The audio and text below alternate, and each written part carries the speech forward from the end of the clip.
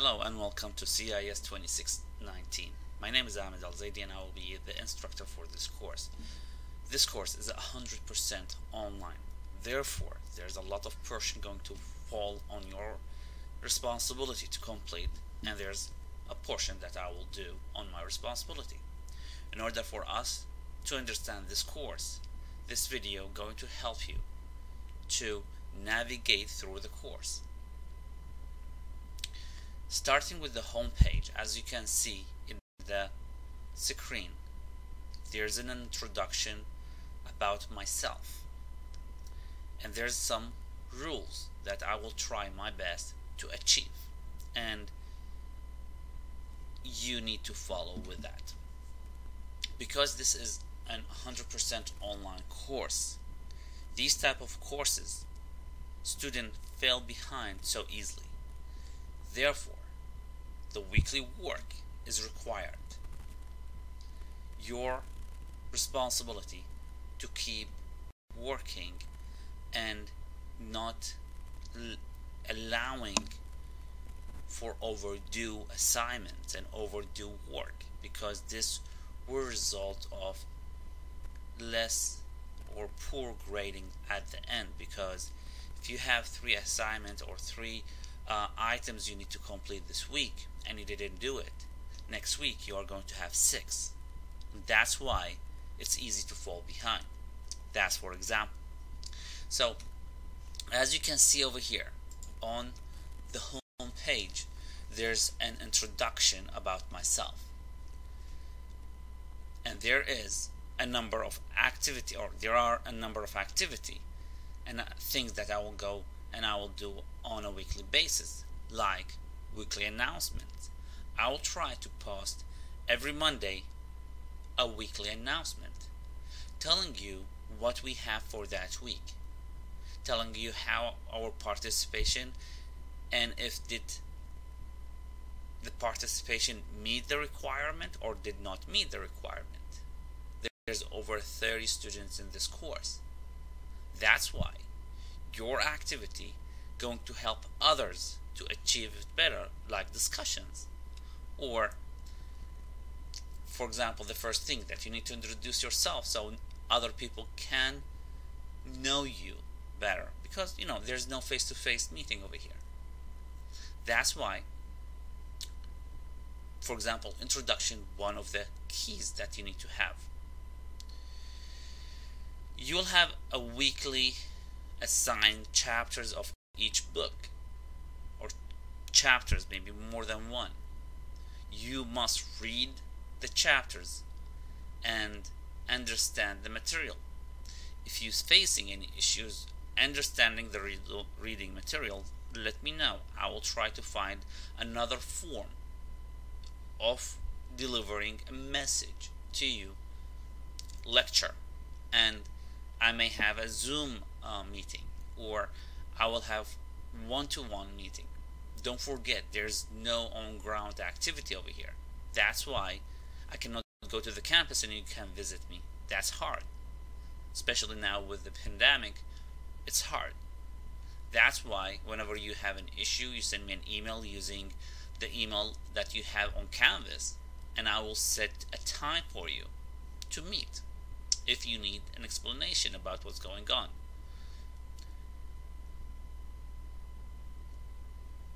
I will try to respond within 24 hours of your email. Give me 24 hours of an email. There's 30 students, if all of them send at the same exact time, I cannot respond to them at the same exact time. I'm trying my best to have the response within 24 hours.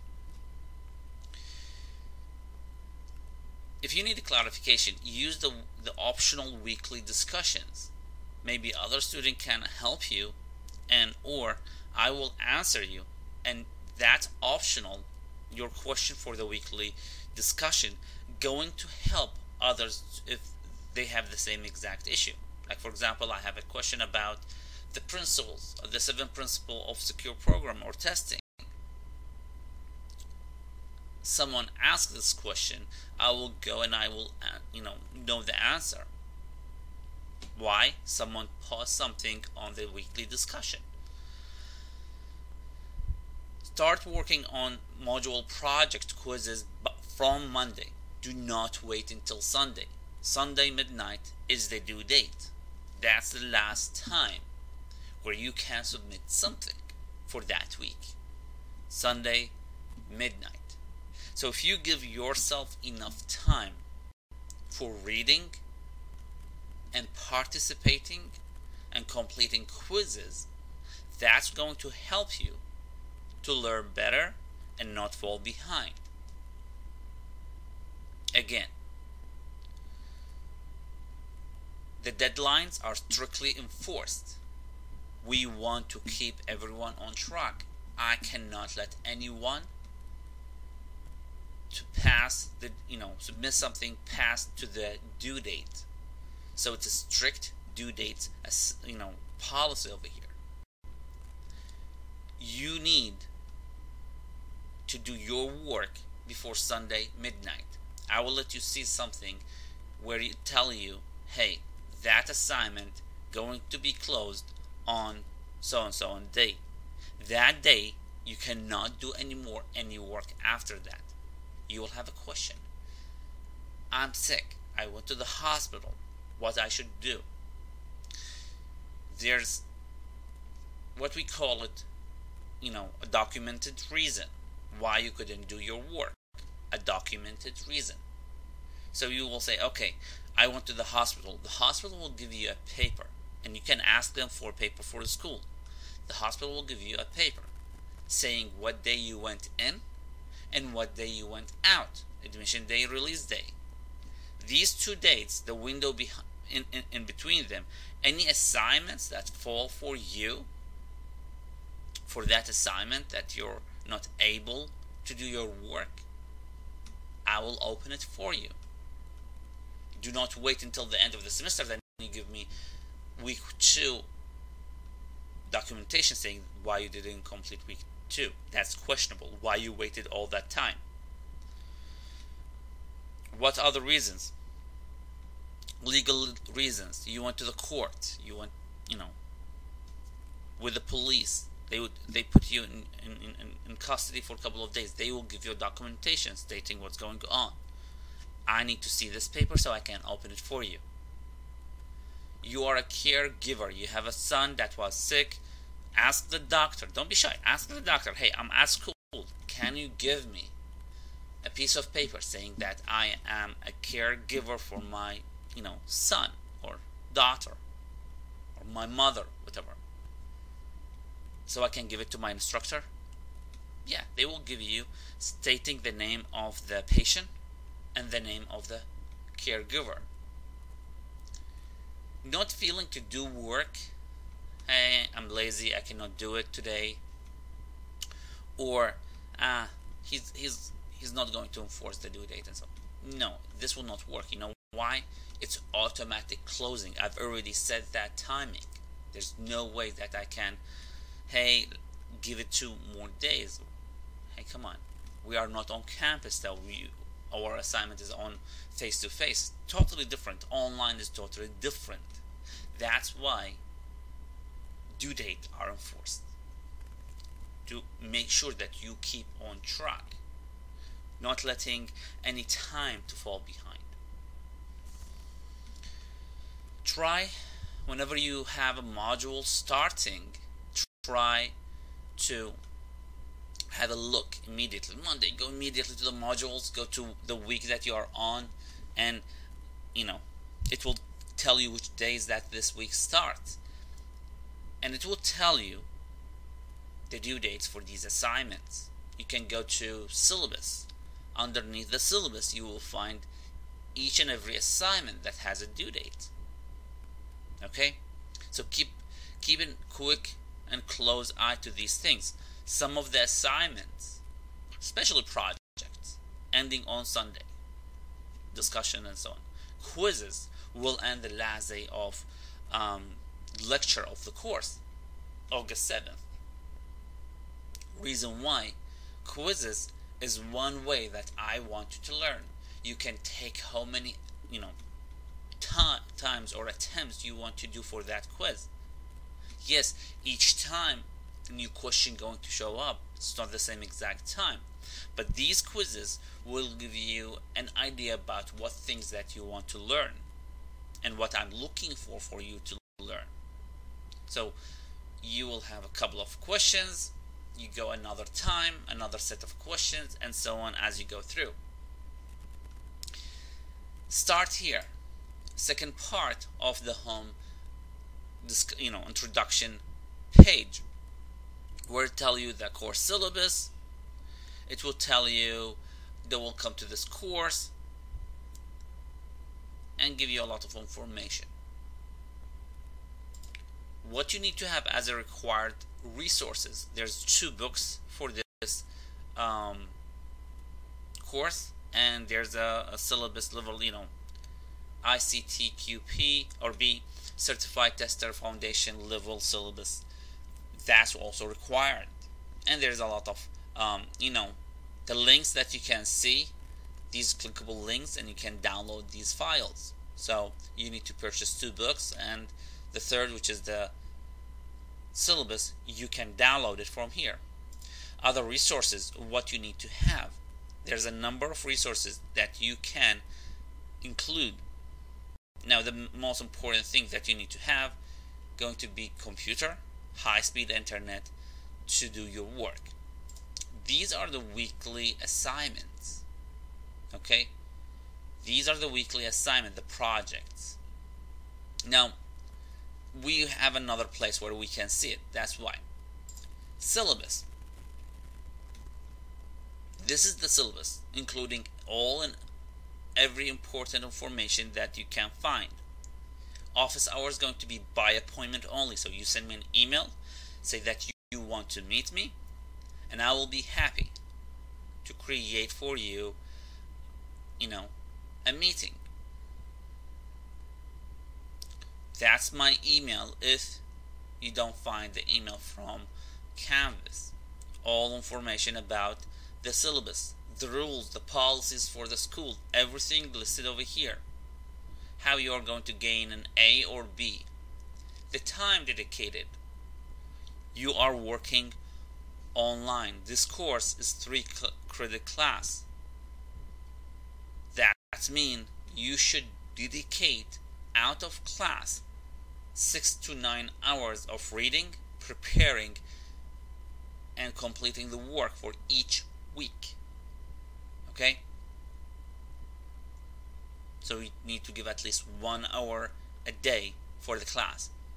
I'm pretty sure that you will complete everything before the 1 hour, but that's how we want you to do. That's the perfect reading material, preparing, and so on.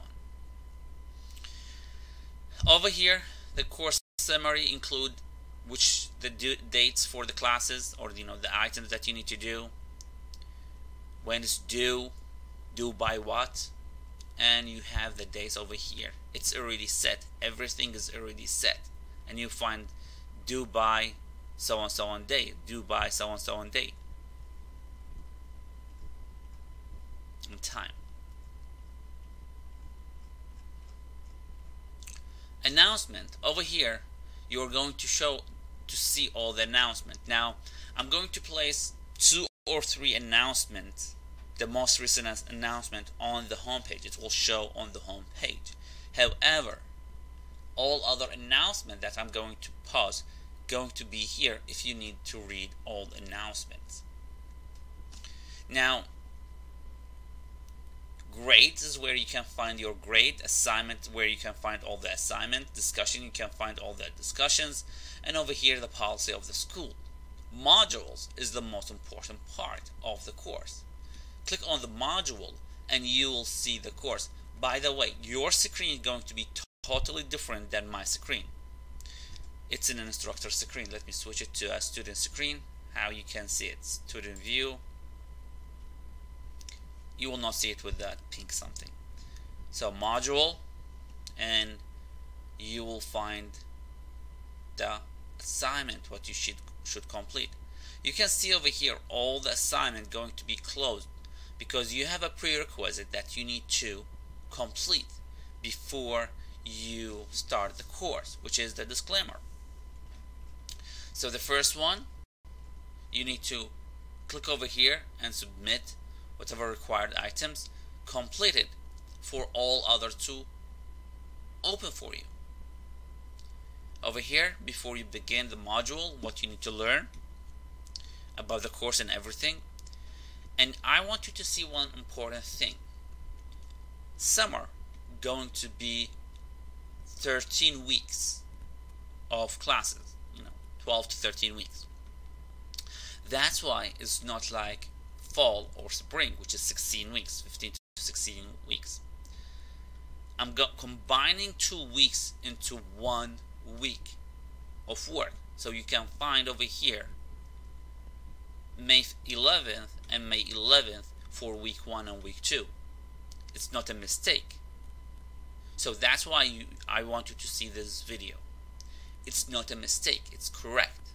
So we have 2 weeks going to be combined in 1 week. So you can see over here, May 11, May 11. See underneath where it says May 17th, which is the last day that you can submit a work for that module.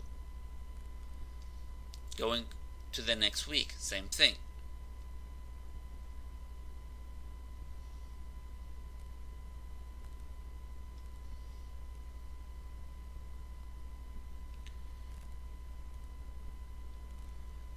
Another week, which is starting on the 18th, week 4, 25th, and over here combining week 5 and week 6. Now, why this question? This is the 2 weeks that have less work than other weeks. That's why I'm combining 1 and 2, 5 and 6. And as you go through all the way to the end of the modules. Now, let me go to leave the student view.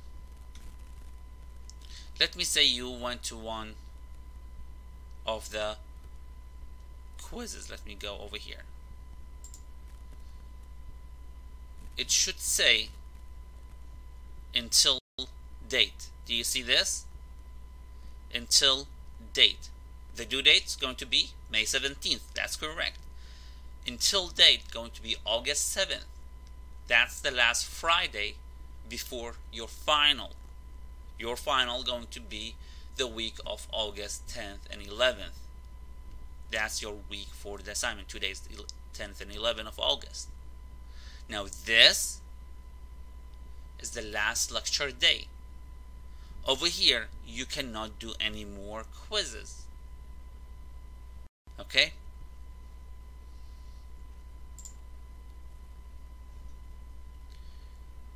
So let's go all the way down.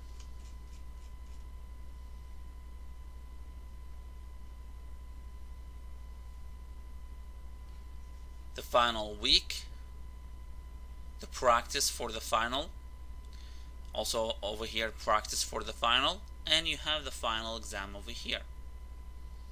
If you have any question, please contact me. I will try to respond to you as fast as I can, as I mentioned, within 24 hours. Hopefully that I don't pass the 24 hours. Make sure that you send it to the correct email, which is my name, my first name dot my last name at sfcollege.edu. Again, welcome to CIS 2619.